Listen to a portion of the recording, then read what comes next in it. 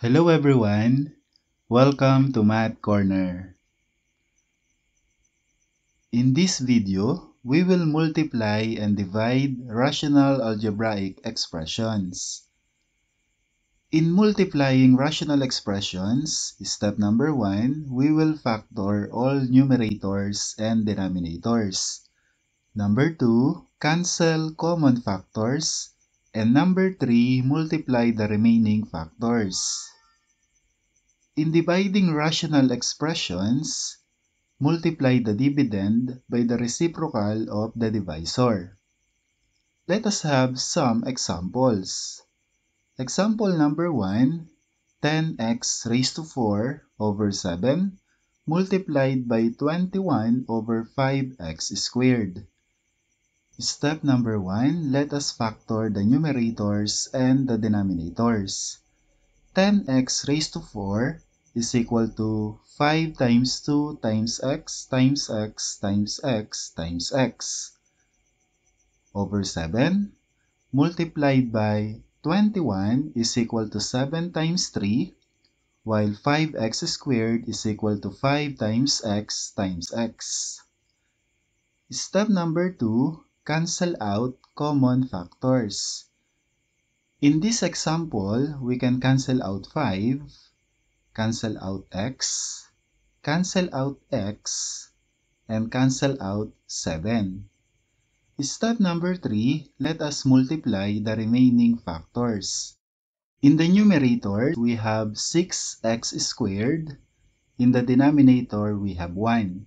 6x squared divided by 1 equals 6x squared. And this is the answer. Let us use another method. Again, we have 10x raised to 4 over 7 multiplied by 21 over 5x squared. Since 5 is a common factor between 10 and 5, 10 divided by 5 is equal to 2, and 5 divided by 5 is equal to 1. In x raised to 4 and x squared is a common factor. X raised to 4 divided by x squared is equal to x squared. X squared divided by x squared is equal to 1. In 21 and 7, 7 is a common factor. 21 divided by 7 is equal to 3, and 7 divided by 7 is equal to 1. Let us multiply the remaining factors. 2 times x squared times 3 is equal to 6x squared over 1 times 1 times 1 is equal to 1. 6x squared over 1 equals 6x squared. Another example, 4x plus 8 over x minus 5 multiplied by x squared minus 25 over x squared plus 7x plus 10. In 4x plus 8, 4 is a common factor. 4x plus 8 divided by 4 is equal to x plus 2 over x minus 5 multiplied by x squared minus 25 is difference of two squares.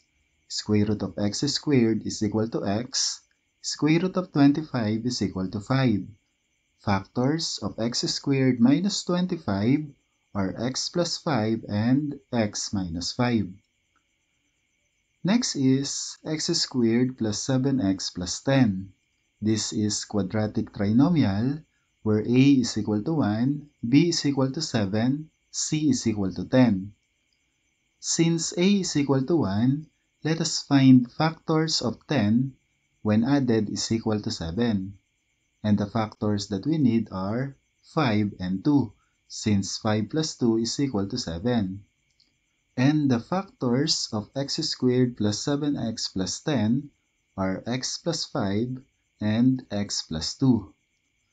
Let us cancel out common factors.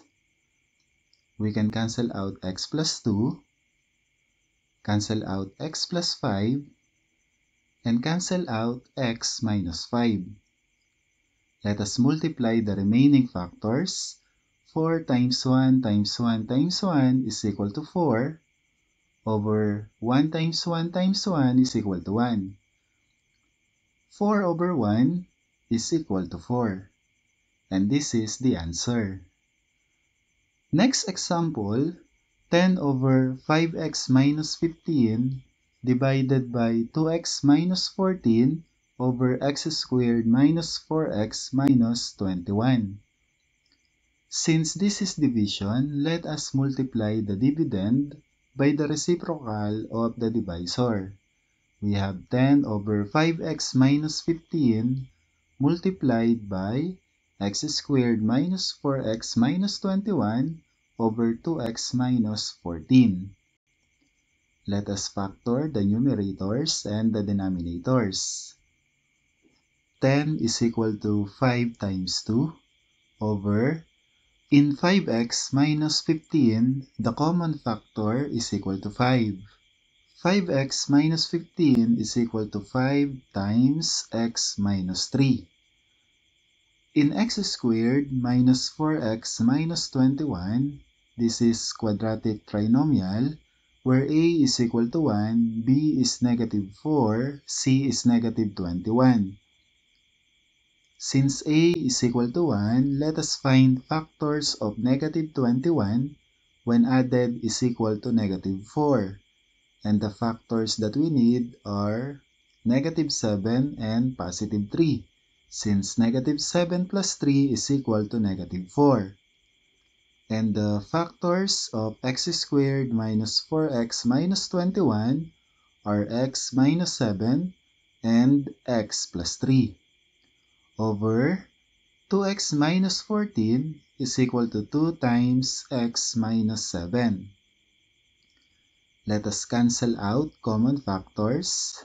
Cancel out 5, cancel out 2, and cancel out x minus 7. Let us multiply the remaining factors. In the numerator, we have x plus 3. In the denominator, we have x minus 3. And this is the answer.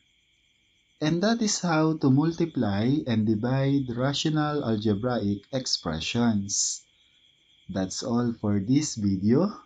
Thank you for watching.